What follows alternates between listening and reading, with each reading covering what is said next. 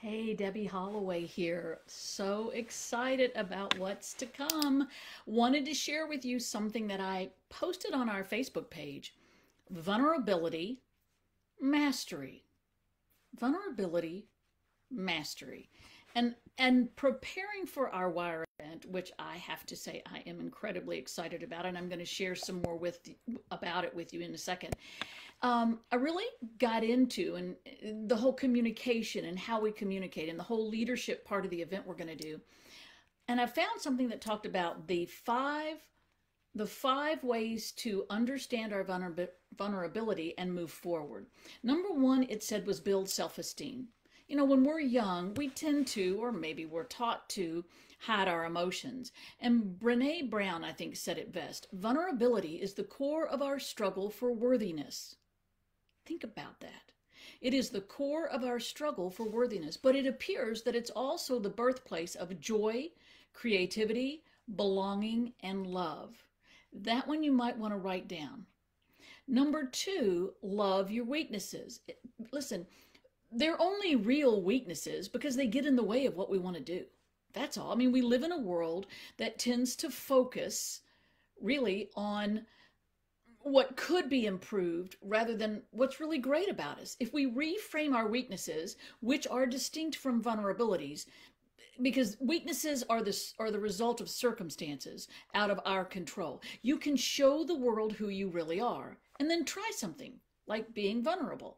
Even if the outcome is uncertain, we got to try. If we always lived in being closed off and afraid to be vulnerable, how happy can our lives really be? The second thing was focus on excellence, not perfection. Number three, focus on excellence, not perfection. What's that saying we hear all the time? Done is better than perfect. Well, it's true. The difference between perfection and excellence is that with excellence, you accept the failure and the mistakes and you learn from them. Whereas with perfection, you never admit weakness. Everything must be perfect. No one has all the answers, but I can guarantee you that perfection is not the answer. It is probably one of the things that gets us the most stressed and gives us anxiety. Number four, dare to be your authentic self.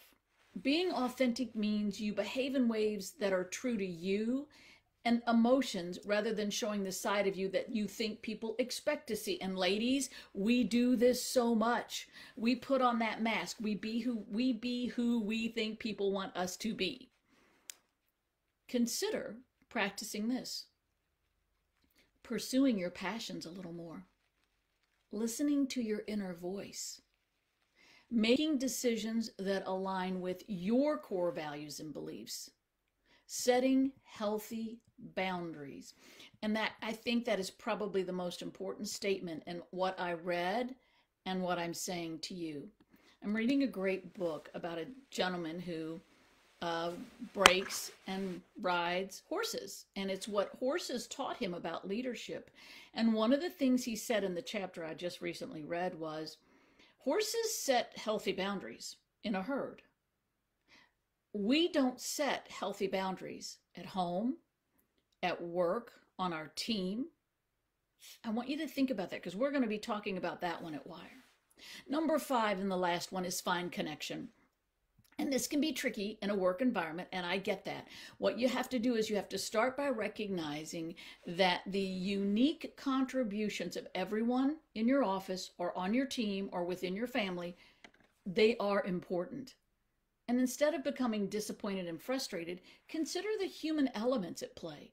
Let me tell you, I know this is a hard one. But what I also know is this is a really important one. Finding connections, which is why our Wire is such a great ecosystem. The connections we have here, the women that you can just pick up the phone and say, hey, I need help with this, or hey, I'm doing this, what would you do?